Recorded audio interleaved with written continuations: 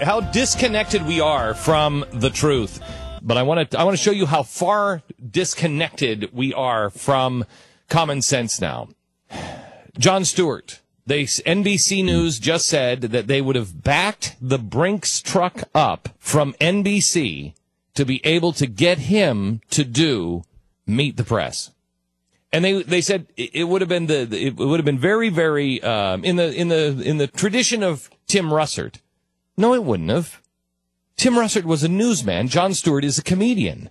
But now NBC News is taking Meet the Press, that was one of the icons, and saying it belongs in the hands of a comedian. And even Jon Stewart knew that was wrong. Would have destroyed Jon Stewart and would have destroyed NBC even more than they've already destroyed themselves.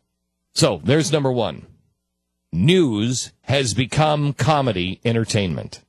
Number two. There's a school where's the school with the purple penguins? Nebraska. Do you happen to have audio on this? No. Okay. One of our radio affiliates, right? Yeah. In Nebraska was doing an interview with a school superintendent, and the school superintendent has now said that we need to call children in school purple penguins. Purple penguins. Stop referring to them as boys and girls. Because that implies gender. So purple penguins is what we're supposed to call our kids. No, I don't think so. I don't think so. How are our kids going to know right from wrong, the difference of anything anymore? If we are now telling our kids, hey, you got to make sense. Okay, the world makes sense. But by the way, we're not calling you boys or girls. We're calling you purple penguins. You are neither purple nor penguins, but that's what we're going to call you now. So we don't insult you. Meanwhile, we're not closing our southern borders. Let me give you three things that this we all know is true. One, all of a sudden there's this respiratory disease that is going around. If you look at where the respiratory disease is really breaking out, it is breaking out in those towns where the United States government went and shipped all of those illegal aliens. They're still shipping them, by the way. But the towns with the highest concentrations of the illegal immigrants, illegal aliens, those towns are the ones that have the outbreak of the respiratory disease. Meanwhile, Duncan Hunter said yesterday that 10 ISIS warriors were stopped at the border. And we know that other ISIS warriors have come across our border in the United States of America. ISIS is here. Yet, we have Harvard students saying that the United States of America is more dangerous to the world than ISIS is.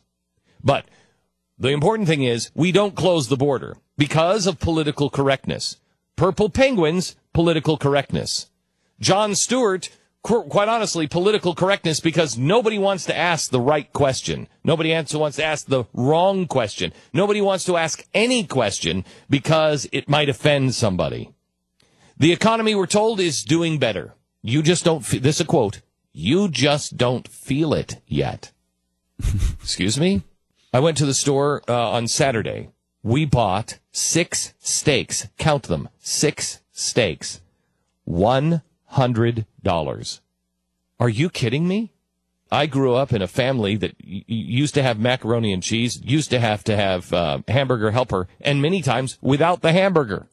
I know what it's like to be somebody who struggles. How is anyone going to be able to afford any kind of meat when 6 steaks are $100 at the grocery store? But the economy is doing better. You just don't feel it yet. Meanwhile, the guy in Texas that had Ebola, he died. Looks like now we may have a sheriff that also is infected with Ebola. We're not sure yet. There are other cases. Now, Looks like it, though, because he went into the apartment. And there are, 46 now people that are being monitored for Ebola, not just in Texas, but all over the country. Yet we're not closing down any of the flights. Why? Because closing down the flights, which other countries have already done, closing flights may make the spread of Ebola worse. That makes no sense at all. That is political correctness. All of this. So what does this tell you? This tells you that we are so disconnected from the truth that things are going to have to reset. And when they reset, they're going to reset hard. The farther you get away from the truth, the harder the reset becomes.